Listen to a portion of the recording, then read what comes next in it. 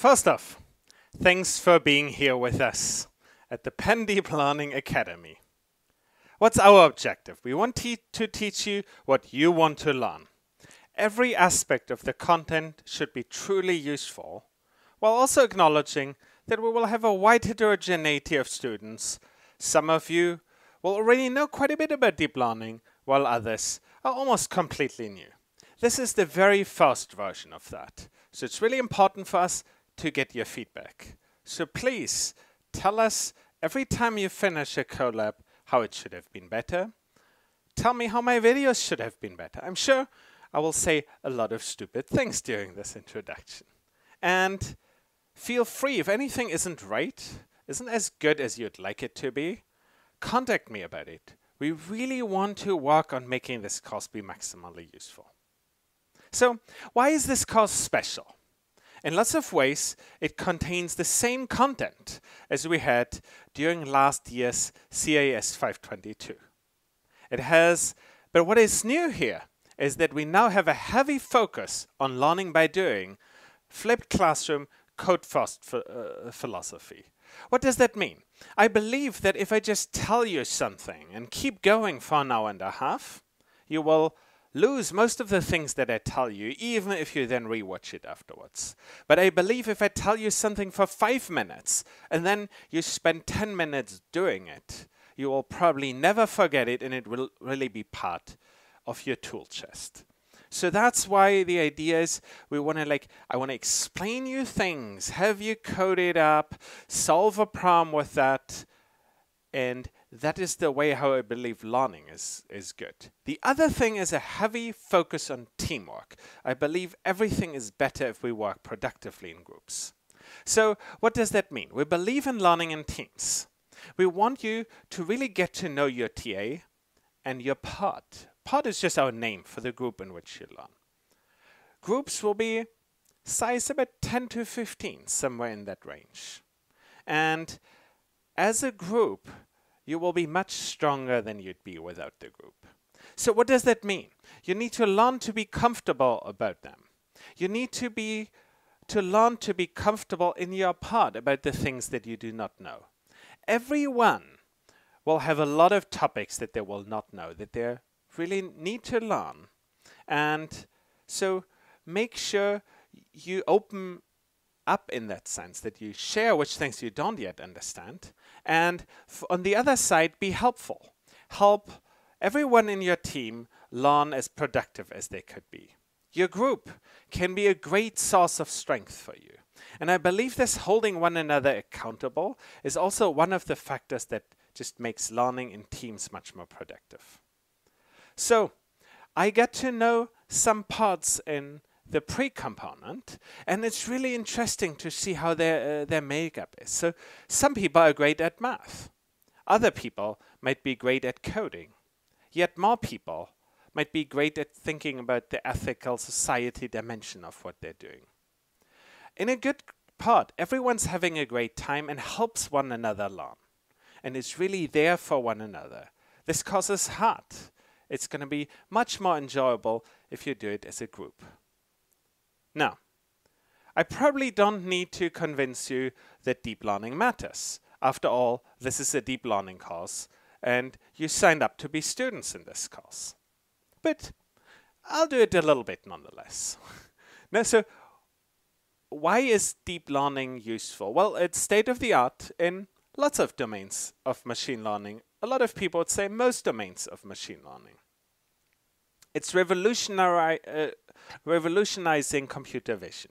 Now we can now have cameras that in real time detect all kinds of real-world objects and people and the way we move through space, the way we move our limbs.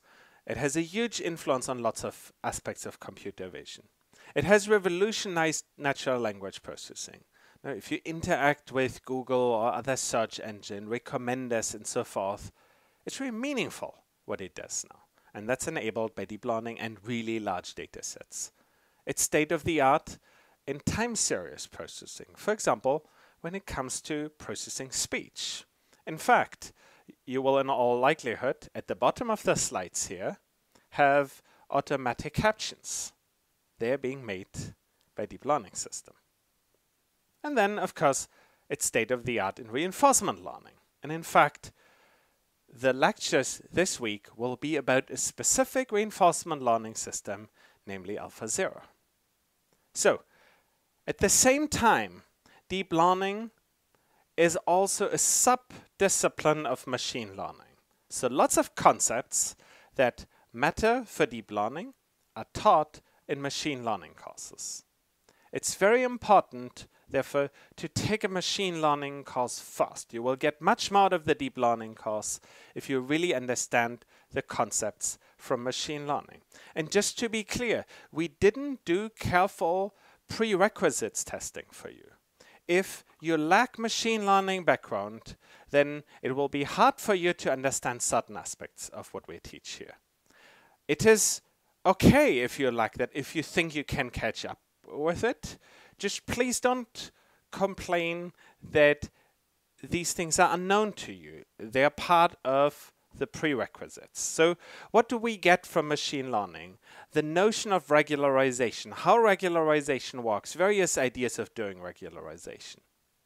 We have from deep learning the basic notion of establishing success.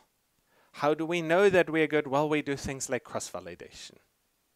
We have from machine learning the ideas of how we take machine learning systems and have them interface to reality, like notions like predictions. How can we build predictors into recommender systems or something? There are many concepts of statistics that we inherit from machine learning, and many general concepts. And that's why it's a prerequisite for this course. So the rest of this course will assume that you have taken the meaningful introduction to machine learning course. So what are my expectations here? I expect all of you to be able to use deep learning productively after this course. You will need more courses to become a deep learning researcher.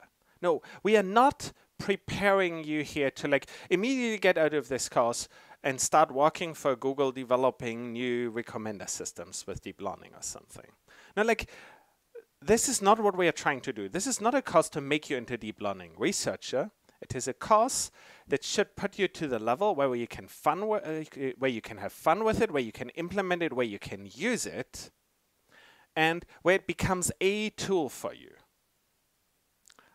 I also hope that with this course we will help you see through the hype. A lot of people warn us, watch out, deep learning is going to take over society and the world, and we'll soon all be in trouble for that. Probably not, and I want you to see why. I also expect you to help us make the course better. I know I said it before, I will say it a lot more times. Please help us make the course better. Now, I want to say one more thing. The pandemic is, of course, difficult for all of us. Penn has resources. They will all be listed in the collabs. Please use them. Those resources that Penn have make things better, and it's really difficult, certainly for me, and I presume for a lot of you as well, to be in that situation. The pandemic is also one of the reasons why I'm so excited about this team-based format. You will be in a group of 10 to 15 people working tightly together, and therefore you at least meet a certain number of people very regularly, which is 5 hours per week. Now, let's briefly talk about the curriculum. Week 1, this week, is the crazy week. For a lot of you, this will be like a crazy wild wind tour. What we will do, we will take one of the peak achievements of deep learning, which is AlphaZero, this program that can play better chess and backgammon and whatever else you have it than any human, and we will break it down into the pieces. The idea is we want you to see the forest before seeing the trees. We want to have you see how the overall package looks like once it's all done. Then afterwards, we will spend weeks 2 to 5 on the nuts and bolts. Linear transfers, how we have nonlinear transfer function, cost functions, optimizers, regularization, all these boring components, the screws and metal pieces that deep learning systems are made out of. Then we will spend week 6 to 8 on computer vision. We will talk about convnets, transfer learning, generators, things like that. Then we will spend the next 2 weeks on natural language processing, text, recurrent neural networks, like all the cool things that we can do with natural language processing. And then we'll spend 2 weeks on reinforcement learning, deep learning systems that in a way interact with the world, or at least a very simplified world.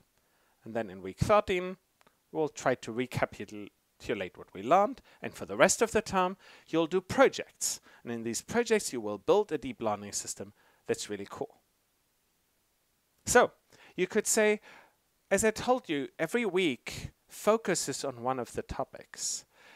Would it make sense to skip the weeks that are not so close to your topic, or at least kind of not tune so much into it? The short answer is just no, don't do it.